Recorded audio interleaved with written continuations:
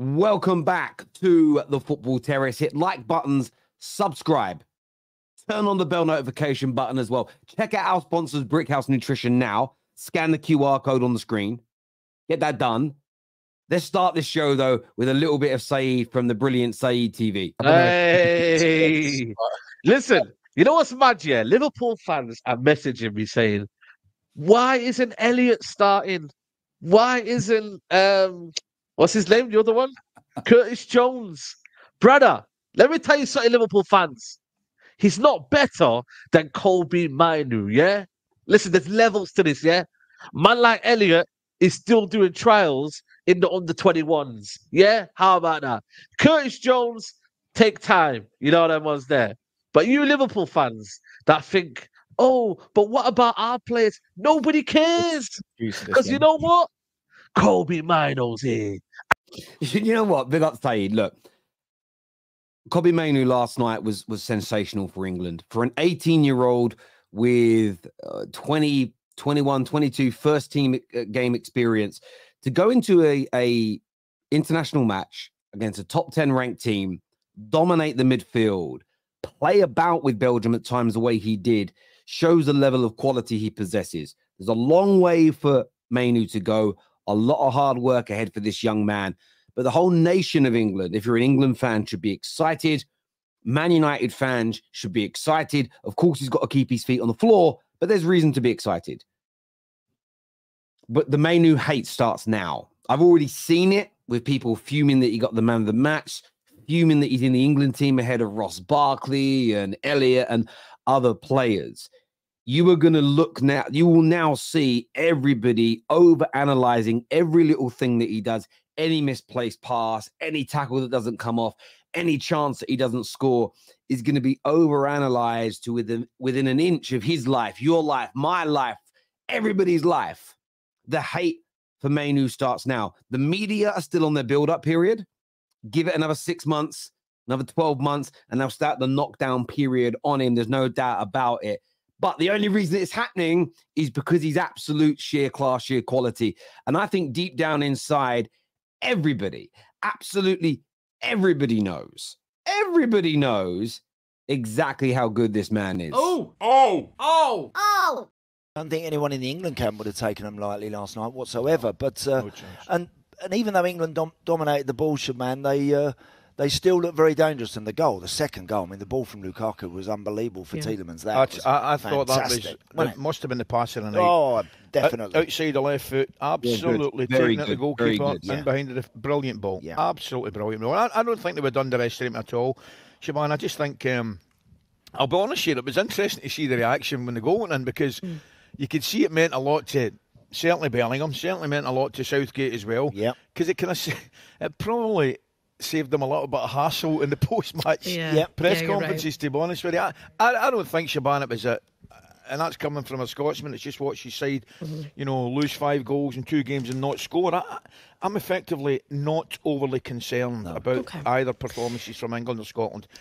Do you know what's interesting about that? The media's PR surrounding England and Southgate is the worrying factor for me because they're burying their heads in the sand. Before we go into this in more detail, though, remember we are sponsored by Brickhouse Nutrition. Get onto their website now. Pure organic superfood supplements. This stuff is absolutely amazing. It's suitable for you, your children, your family. It's a great way of getting additional nutrition into your body that's good for your organs, that's very good for your heart, and that keeps you healthy day in, day out. And unlike a lot of companies that supply you with, might be, I'm not going to name the companies, but the chocolate flavored this and the cookie cream and flavored that, and we're going to build your muscles and we're high in protein. That stuff is full of absolute crap. It's full of absolute nonsense, additives, numbers, sugars, all sorts of nonsense goes into that. Inside Brickhouse Nutrition, this is the pot here. Everything, and the one I'm drinking at the minute has got, I'm going to read it to you, parsley, kale, wheatgrass, apple, this one here, broccoli, strawberry, cherry, lemon. What else we got in here? We've got green tea. All of it is organic. Nothing in here is got any chemicals in it, anything at all. It's amazing. You literally add it to water, comes with a little mixer like this. This is what I use that you just shake up. And honestly, I'm eating very healthy at the moment anyway, but this is just a great way to supplement that, to get more nutrition and more goodness into your bodies. Go and check it out now. You get a 15% discount using promo code SQUAD. Just put in SQUAD when you're buying it, and free shipping courtesy of me. Scan the QR code or click the link below. Check it out. And whilst that will change your life, genuinely, I sleep better. I feel better. Got more energy. I just feel amazing. Part of that's my diet, I'm not going to lie, but this is such a great supplement alongside it. Just add it to some water and you're good to go. Now, back to what we're talking about here. And what really frustrates me is how Southgate is sort of protected all the time. We got the draw yesterday. Yes, we dominated the ball in large parts. But as I said last night, and I get called out, I get called a clickbaiter for this, and I don't quite understand it. I call out the manager because I don't think he's good enough. My title of my video reflects what I said in the video, and you still get called a clickbaiter. You still get, you just got an anti-Southgate agenda. Yeah, I do. Because the reason why I'm concerned about last night, the reason I'm concerned about the Brazil game, is that these performances against the top teams, whether it's in friendlies, qualifiers, nation leagues, or tournaments, invariably we end up the losers. Therefore, we're not going to win. And I want to, at the very least, feel like we have the best chance possible of winning. And this, for me, completely and utterly takes it away. And the way the media protects Southgate, personally, it's just a nonsense. It's dead. You really feel? I have said it before. Yes. Go on, Shawnee. I've said it before, but this time, I honestly think if you had a World 11, you'll have 6 England players in it all day long. Who's those players for you? I'm sure you put yourself in the right position there. Bellingham is Zidane with pace all day. Like Bellingham is I love Jude Bellingham, but he is so different from Zinedine Zidane. I mean, this England fan sounds like he's had a few sherbets, which is understandable. It's a football day, but Bellingham, Zidane, he's not. I don't look at him and see a Zidane. And who are these 6 players of England that would get into the World 11? Genuinely, I hope he names them. Who are they?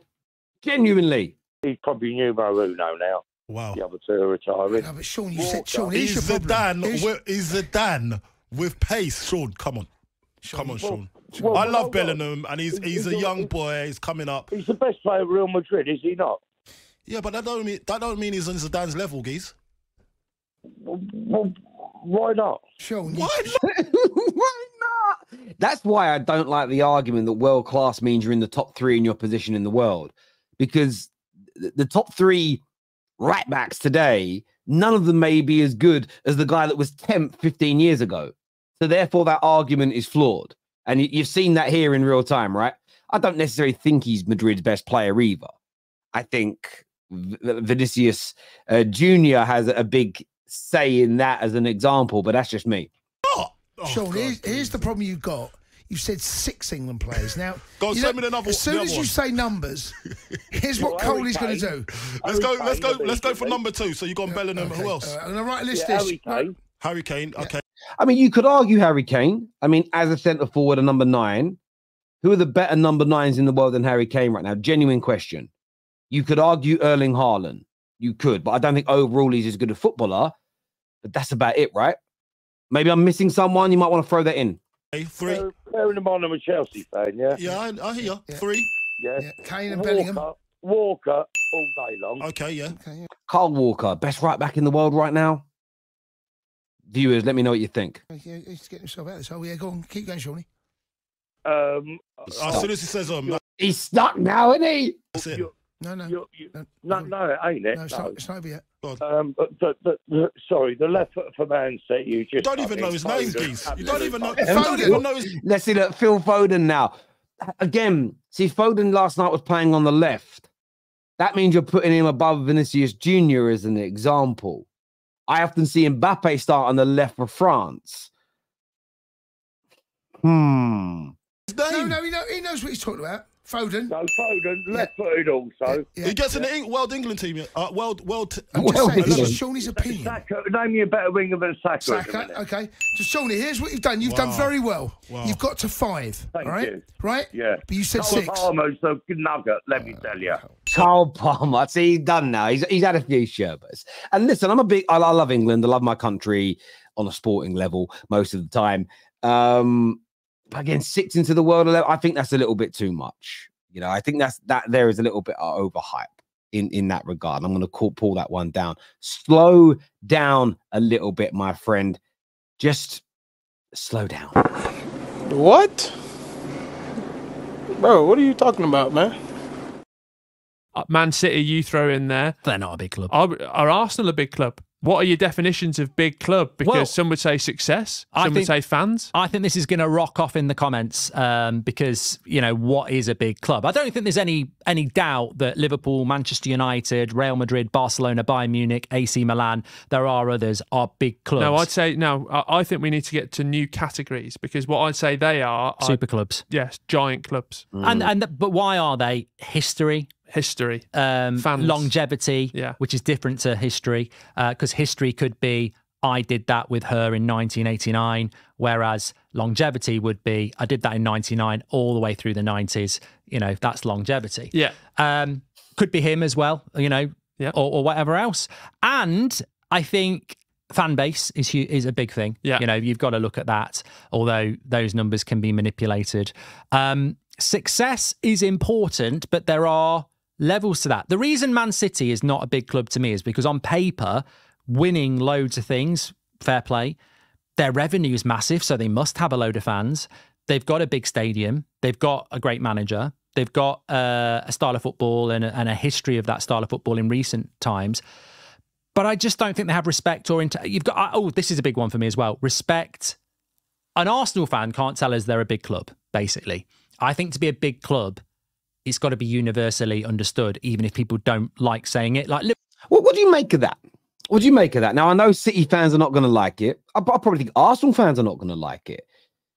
Arsenal don't sit on the same table, in my opinion, as Real Madrid's, Man United's, Liverpool's, Barcelona's, Bayern Munich's. And I think most Arsenal fans would accept that.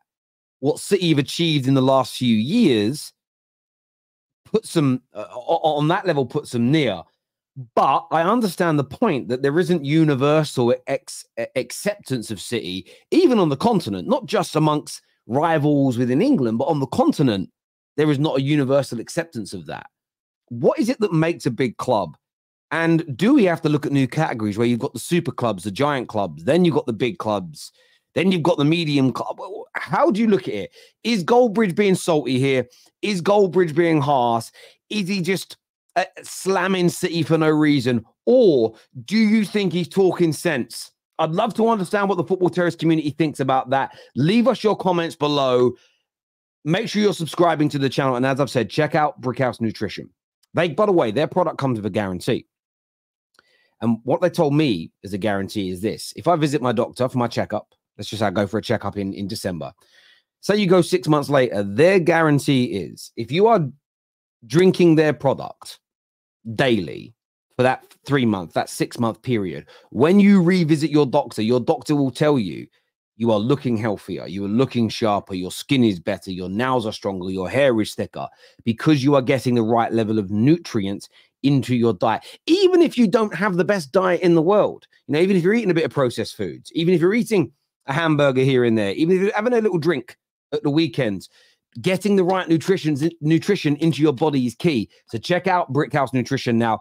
Get yourself some of their products. They're absolutely amazing. And it's Field of Greens. Field of Greens is the product that you want. This stuff is their pure organic range. Get it done. Until next time, take care. Goodbye. God bless. And I'll see you all again soon. Peace.